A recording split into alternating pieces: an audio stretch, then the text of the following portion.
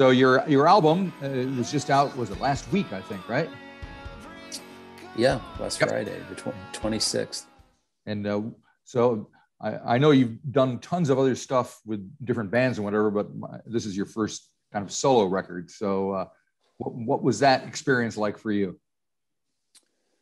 Yeah, I've done quite a bit of recording for other folks and just bands previously, and other projects, including solo projects. But this was just the first full length album.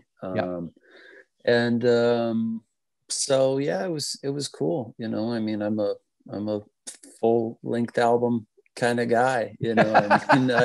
I it's it can be fun experimenting and releasing singles and smaller projects and EPs, but I grew up in the I was born in the 80s. I grew up in the 90s, and we were still buying and ingesting music in the format of a full album at that time. So I relate to it. And particularly, I think whenever I was really buying records at first, it was still like, cassettes. So I'm sure there were. It's not all that simple to really skip just one song. You just kind of, you just listen to it all. And so the approach of making a record that had sort of a flow to it and that kind of thing was, it was fun. Right. To get to do that finally. And so what kind of flow did you want to go for with this record? Because I noticed one thing is very interesting. The songs are pretty short. They're like mostly under 3 or 4 minutes long, 2 to 3 minutes long, lots of crunchy guitar riffs throughout, but you don't really stretch out. You keep a very concise thing going on. Yeah. That's a good observation and very accurate. Well, that's good. Yeah. In a sense, it's kind of, I mean, it's certainly stylistically not like a punk rock album, but in that a concise way, it sort of is, you know what I mean? And so it's almost like I don't think I've said this in an interview yet, but I have in conversation with friends, maybe, that some of this, the length of the song, that's almost like a folk rock, punk rock, sort of mashup, if you will. But we don't stretch out and really jam or anything like that. It's just about the song, and just try to, I guess, keep it that way on this particular Gotcha. bunch of songs. Now, you recorded the album at some place called Smokestack Studios. Is that right? Yeah, that's right. It sounds pretty cool. Is it as cool as it sounds?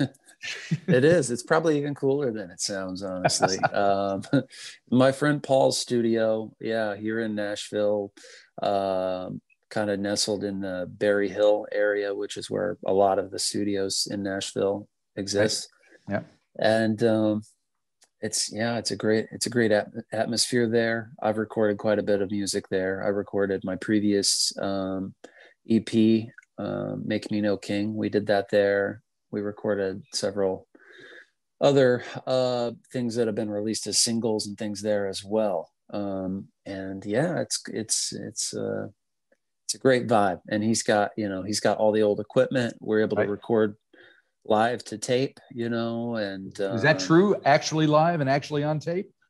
Sure, not the entire album, but the drums and bass and rhythm guitars and things like that. We recorded, in the room together to tape. So and then of course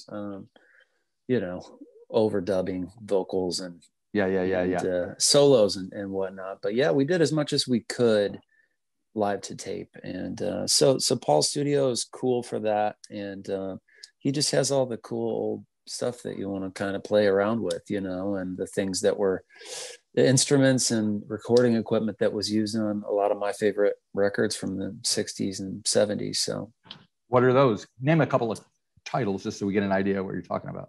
Oh, some of my go-to albums. Sure.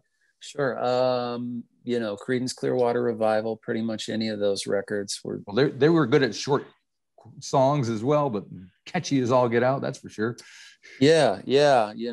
John Fogerty, I think it is, I mean, he's had a pretty popular life, but still, I feel like he's, for some reason in my mind, he's still like underappreciated for, kind of being just really great at all things, whether it's songwriting or his guitar playing or his singing or right. all of the above, Well, you're right. Because, when people talk about the great songwriters and classic rock artists, there's always Dylan and Neil Young and, all those guys, but you never hear anybody say anything about John Fogerty. And you're right. He's did pretty impressive work even now. Huh? Especially back then. I remember buying those records when they came out, man. It was great. Yeah, man. My dad had those records and that was some of the first, I guess was considered now classic rock records that I stole from my dad and dug into. So, it's for me, anyway, the influence of, CCR, sort of a departure from that sound, but like, Led Zeppelin and Jimi Hendrix and all those kind of things. And this record has kind of a little bit of, speaking of the short kind of pop rock songs like the Kinks and things like that. Right. Influence to it. Can't go wrong with the Kinks, that's for sure. Yeah. Yeah. Now I noticed there's a video that for the song called "When I Think About Love," which I believe was shot in Texas, in Marfa, Texas. Is that right? You're what I think about when I think about love.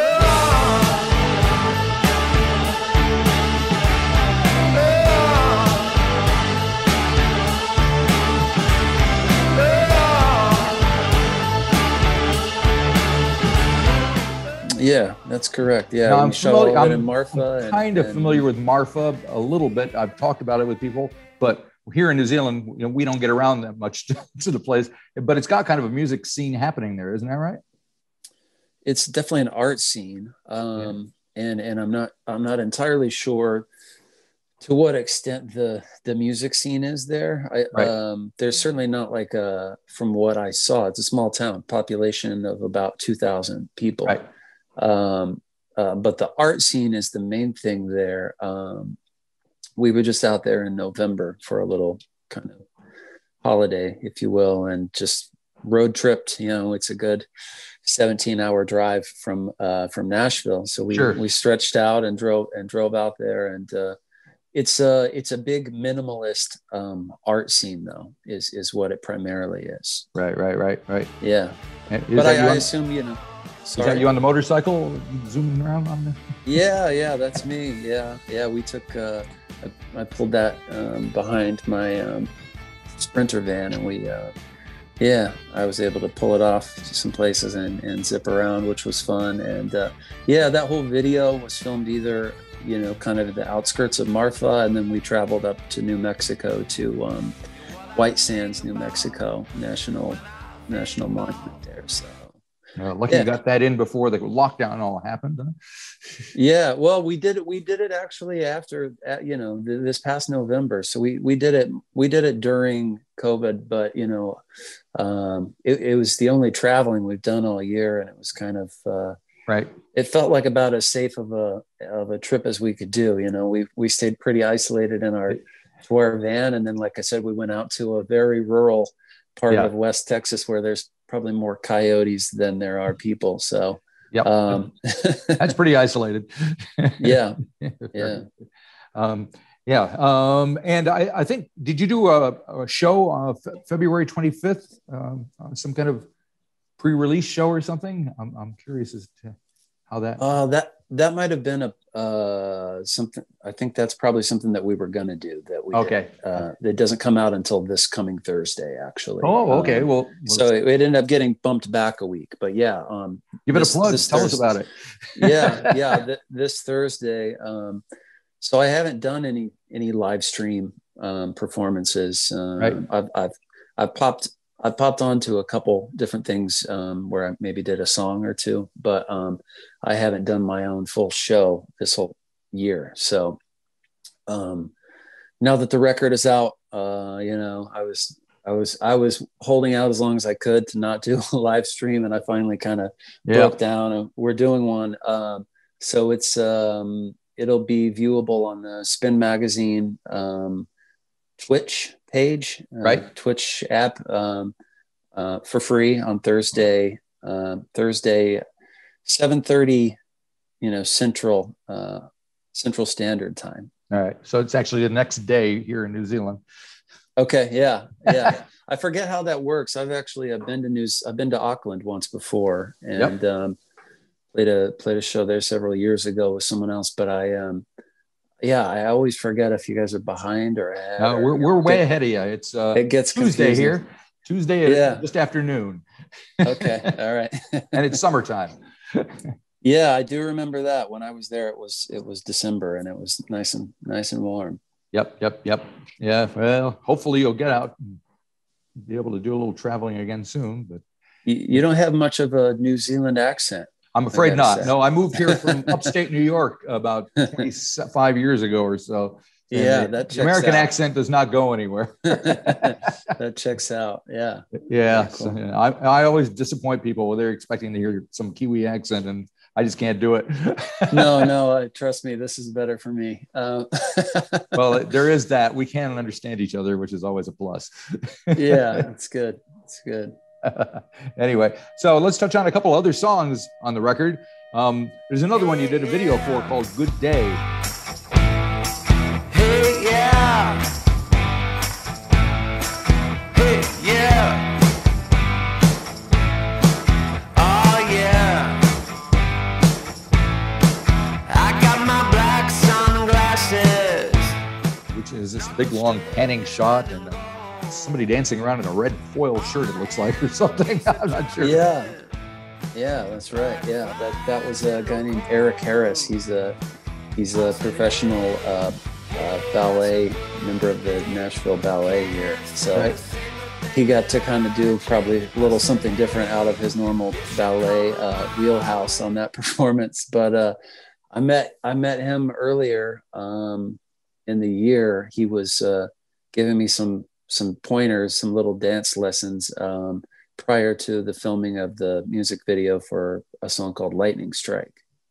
And so he taught me a couple steps for that. And when it was time to do this video, I needed someone to do a dance throughout the video. And he was the first person on my mind. But yeah, that whole video is a single shot, you know. So it was, we had to do that, probably about 15 times, before we got it right. Good times. And, and, you see myself and my drummer, Lance, in multiple spots throughout the video. So, as soon as we're out of frame, we take off sprinting back around the back of the camera. And I got to say, doing that multiple times, it got to be a pretty exhausting video shoot day, but we finally got it right. Good way to stay in shape anyway. Yeah. Try. Now there's a tune on the record called Blind Eyes, which kind of takes on a little bluesy vibe to it. Can you tell me a little bit about that one? I'll take the easy way. You used to take the cake. Why don't it feel the same? There's no one else to blame. You got the best of me, messed up the rest of me. I guess it's destiny. That's what it has to be. Yeah, Blind Eyes. I co-wrote that song. Most of the songs on the record I wrote by myself, but there's two that I co-wrote with friends, and that one was co-written with my friend Matt Thiessen.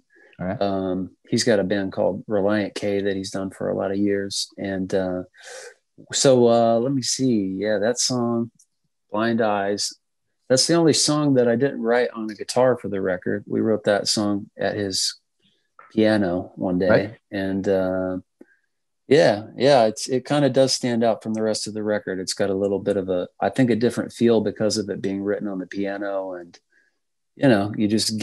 you kind of get somewhere different that way. Gotcha. Yeah. And Tell Me, which is near the end of the record, is there a female vocalist near the end of that thing?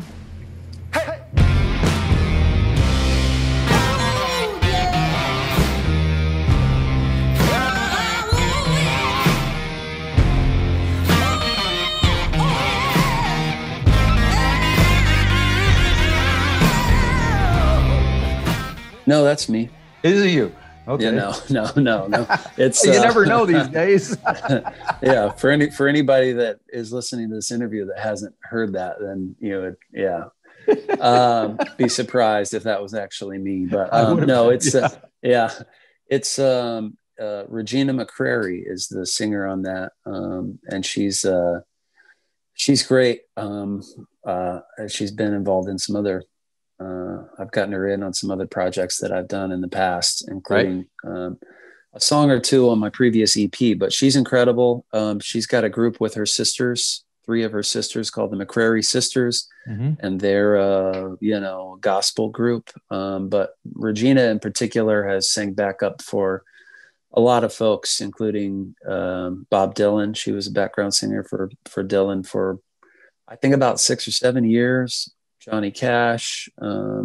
She's probably, if there's a gospel background vocal on a album made in Nashville in the last, 30 years, she's probably been on 9 out of 10 of them.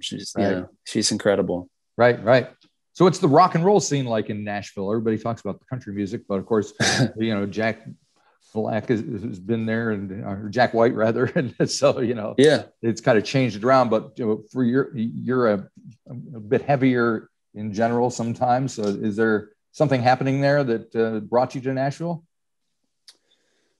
Well, I was going to college in Missouri studying English and creative writing at the time that I moved here. But I had some bands, and one of those bands, myself and the other primary songwriter of the band had some interest from a publishing company, EMI here in Nashville. And so that's how I ended up here, sort of songwriting and development of a new project that we were working on at the time. And but the rock scene, I've been involved in one way or another with certainly everything but the country music scene in Nashville. Right. And for the last 15 years. And it's evolved, a lot of my friends that were in rock bands when I moved here are now country songwriters or playing with country country artists. And, one of my best friends here who has been in a lot of rock bands like myself and projects like that now plays for Keith Urban, for instance. And it's but the rock scene, I would say I'm less plugged into any kind of scene than I used to be. I'm in my mid to late 30s now, and I don't really get out the way I used to. So I'm probably not considered someone who's in the know of the current scene. But there's, Jack White lives here, the Black Keys are here, and Kings of Leon. I mean, those 3 are probably 3 of the biggest kind of rock acts around, and they're all Nashville based. Yeah. But as far as the actual local scene goes, I don't know. I mean, it's there. There's a lot of small clubs where, when live shows are happening, it's mostly rock or indie or something like that, anything but country. You go downtown to Broadway and there's a strip, that's all country. But then, there's probably a dozen other venues in Nashville where any night of the week it's a rock show happening. So it's definitely here. I believe there's quite a few Kiwi and Australian artists who make the trek to Nashville to soak up some of whatever is going on there and make some connections and do their thing. But it's not necessarily country. It's kind of a mix of everything these days. So. Yeah, I've met a few of those folks here. They're for sure sprinkled into Nashville. People come from all over here to chase the dream. Music City, isn't it? That's right. Yeah. Now, before we break off, we should talk about guitar playing a little bit. There's this tune on here that's pretty heavy. It's called White Lines. And tell me about how has your guitar playing changed, improved, denigrated, whatever it's done in the last few years? How do you approach the guitar these days?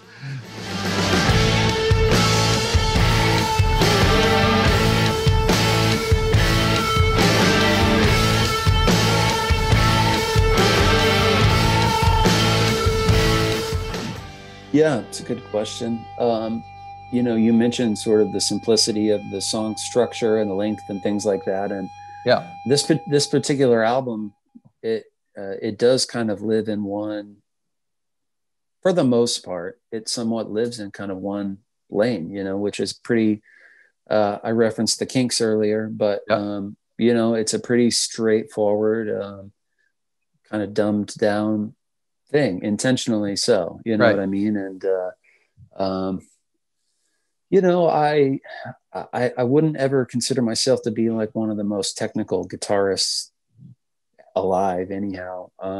But the thing that I do, you know, I can get by with that, I suppose, It but sounds it's, like it. but it's just, you know, yeah, it's simple. And it's, I think, my main focus, even though, you know, I enjoy playing guitars and getting into some riffy stuff here and there, I prefer to, whatever I'm doing, just to hopefully serve the song more Right. than say this sort of, masturbatory, like guitar, virtuoso type of thing, you know? So yeah, it's pretty straightforward. And White Lines is kind of one of those. I mean, White Lines is the only track on the record that, I recorded outside of Smokestack. It was recorded as a single prior to this record, and I did it with, a producer named Vance Powell here in Nashville. And, so he's, you know, he's incredible.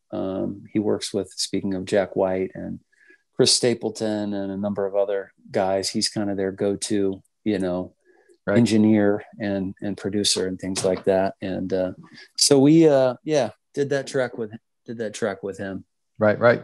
And you mentioned all those guys. One gets the feeling from being an outsider, there's just like all these people just wandering around Nashville all the time, run into them at bars and restaurants everywhere. I mean, is it kind of like that? I mean, used to, you know. Yeah, I mean, obviously now everybody's locked down. Yeah, you know, it all depends on what circles you're running in, but I definitely remember, you know, having run-ins with a lot of folks, you know. I mean, in the early days, of being here, especially, you know, when I was really out and about a lot more. I've got a 3-year-old son and a wife and a house in the country now. So, you know, you wouldn't really find me at a bar in Nashville the way you used to, but yeah, I used to, you know, I remember running into Jack White at a friend's poetry reading, you know, years ago, or, you know, I'll see Stapleton or you know, Sturgill Simpson or some guys like that at just some guys like that. local record shops. You know what I mean? Yeah. People or I should say guitar shops. Right. But yeah, I mean, you know, Nashville is pretty cool in that way that I think that people can somewhat still kind of live their life and go do the things that they want to do without being bothered too much, you know. Absolutely.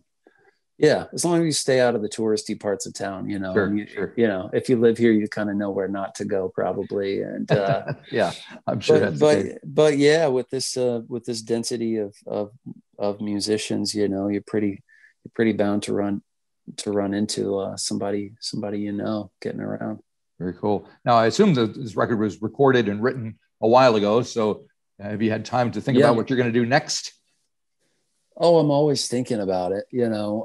Now what I'm going to be allowed to do next, who knows? No, I'm allowed to do whatever I want. I mean, I can go make another record tomorrow. It's the cool thing is that I've been able to just stay independent, you know. Yeah. And so it's I'm thankful for that.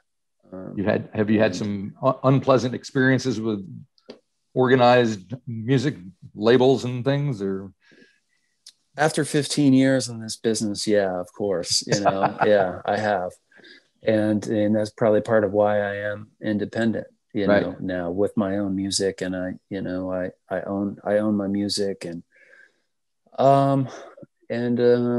prefer it that way, you know, but I think there's benefits to having a big label and a big, you know, machine behind you and those kind of budgets and those sort of opportunities that might come with it. But there's certainly there's upsides and downsides to everything. Yeah, I suppose, isn't there? So um, but yeah, to really actually answer your question, my goal is just to, I'm sitting here right now in the room that I write most of my music in, and I've already begun writing. I was already writing as soon as I was done recording this album about a year and a half ago, I was already writing for the next one. So I'm sitting on a pile of songs, some of which I'm already pretty positive will be a part of the next album. And I think I still got a little ways to go. I've got some more to write first. I want the next album to have a little more of an ebb and a flow than this one did. My previous EPs were considerably more subdued than this record is. And then this is pretty much a kind of, one speed kind of overdrive, rock record. So yep. I think with the next record, I want to have, go on a little bit more of a ride. Cool. And so we'll see, basically it'll just be a matter of depending on what kind of songs come out. There you go. Between now and then. Cool. And you got your thing happening on Thursday night. So people can Thursday night, that, see what's happening. That's right. It'll be interesting. Spin Magazine, Twitch. Yeah. We're playing the record from front to back at the studio where I made the. Is it going to be like an empty studio with no audience and that kind of thing? Oh yeah. Yeah. We're with headphones on and it's just like a studio session kind of thing. Gotcha. Well, that should be fun. Yes. Not to tape, live to digital. live to those little numbers, ones and twos. Exactly. Fantastic. Well, thanks for taking time to talk to me. I really appreciate it. Love the record and hope everything goes well. Hopefully you can come down and visit us sometime again. Man, I look forward to it. And then hopefully it'll be summertime there and cold here again when I do. I'm sure it will be. All righty. Hang in there. See ya. All right. Take care. Bye-bye. Thanks.